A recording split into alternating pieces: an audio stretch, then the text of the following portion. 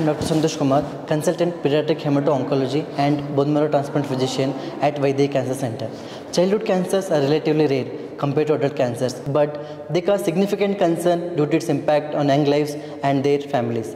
The most common type of childhood cancers include leukemias, lymphomas, brain tumors, and the less commoner ones includes neuroblastoma, Wilms tumor, osteosarcoma, and Ewing sarcoma.